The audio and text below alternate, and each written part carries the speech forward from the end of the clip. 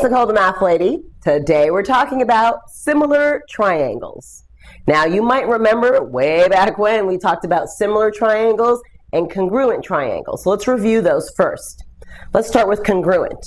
So here I've got some triangles, and if I told you that this angle and this angle were equal, and then also this angle and this angle were equal, we then can assume that the third angle is also equal, right? But what about the lengths of the sides? If this is a 3, and I said that this was a 3, and if this was a 4, and I said that this was a 4, and if this was a 5 and that was a 5, I would call these two triangles congruent. They're equal in size and shape. That's congruent.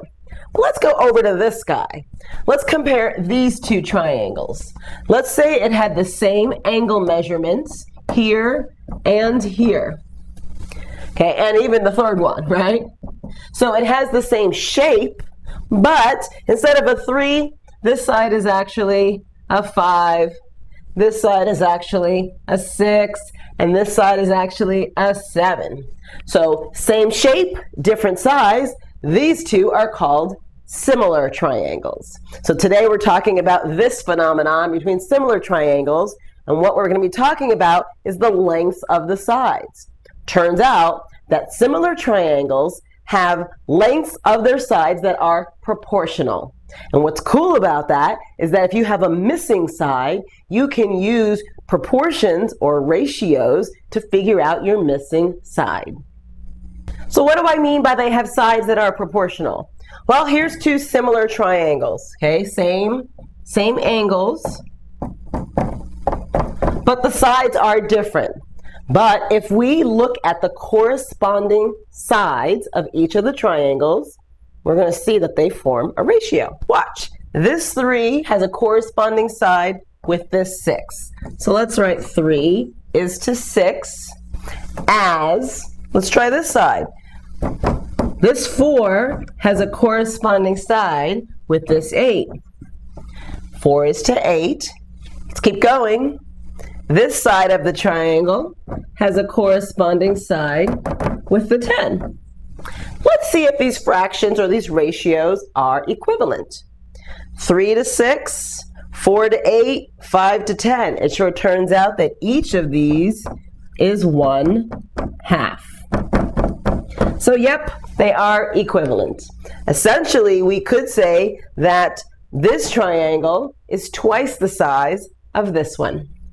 Well, let's use the fact that we know that these are proportional, the corresponding sides are proportional. Let's use that fact to find some missing sides. Take a look. So we know the 2 has a corresponding side with the 6. But here we have an x. We don't know what this side is, but we do know what its corresponding side is 15. So we're going to put x over 15, and we can solve this proportion. Okay? The first thing I can do is I can simplify my 2/6 down to 1/3. And then I can look to see 3 times what is 15? 3 times 5 is 15. 1 times 5 will give us my numerator. So x equals 5. Okay, what about this? Actually, that is an x. Let's make this a y. I should have made that a little bigger. Let's solve for this side. So again, we use the fraction that we know, the ratio that we know, which is 2/6. And here's the side that we don't know. We have a 6, but we don't know the y. So let's do this, 6 to y. And again, I can simplify this fraction down to 1/3.